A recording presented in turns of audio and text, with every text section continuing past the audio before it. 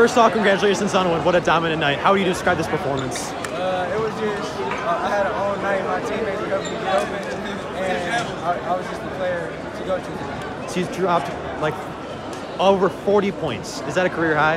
Yes, it definitely is. I was just hot from the three tonight. So how do you feel about that? I feel really good, but we still got work to do. We got to go to get to the state championship and win it this year, so that's all I'm focused on. Your team played with their head above the rim almost all night. Yeah. Is that something you are proud of?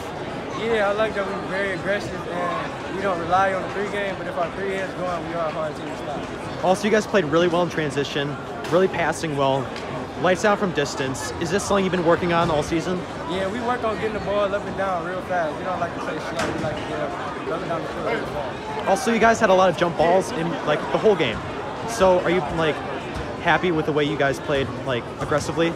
Yeah, we don't want to play weak. We want to let people know that we're here to be aggressive and we want the ball at all times. All right, thank you.